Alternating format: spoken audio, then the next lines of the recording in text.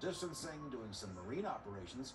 Early next week, it's expected to dock at the port of San Francisco to get provisions. It's not clear where the ship's going to go after that. So many businesses forced to close because of the pandemic, like San Francisco's Aquarium of the Bay at Pier 39. It is closed to the public, but still has 24,000 mouths to feed. That's the number of marine animals in the aquarium. Joining us now is George Jacob, President and CEO of the BayEcotarium that oversees the aquarium. Mr. Jacob, you've had to reduce staff, but you still have work to do. Tell us about the situation the aquarium is in right now. Well, once the city went into shelter in place, we had to furlough nearly 70% of our staff. But we managed to keep the core team together to take care of the animals. Like you mentioned, we have 186 species, 24,000 animals. So it's a 3-shift operation, runs 24/7. And we've been doing fairly well and taking care of our mission here. So what you need, to be flat out about it, is money. And you have a GoFundMe page set up to help. How much do you need? How much have you raised?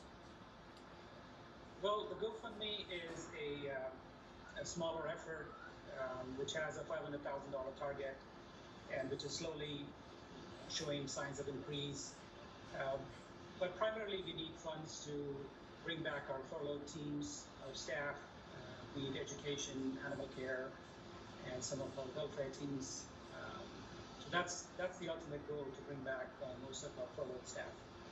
Okay, and taking it to the absolute worst case scenario, what if you don't raise enough money? What might happen to the marine animals, the sharks, the octopus, the bat rays? What happens to them?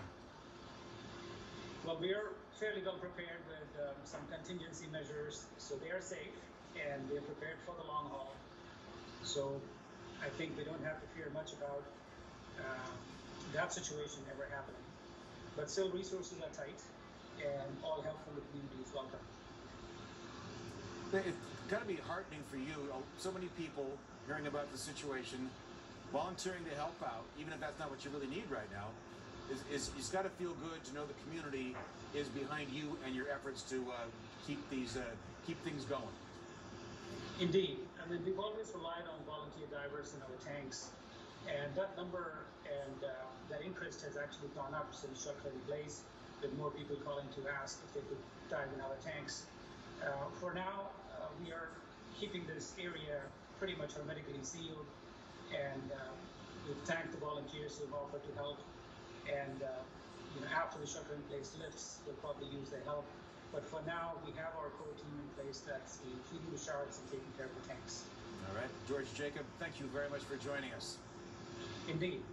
Thank you. All right. Well, just like you, this outbreak has created a new normal for us here at KNTV. Our own Garvin Thomas sent us this picture of his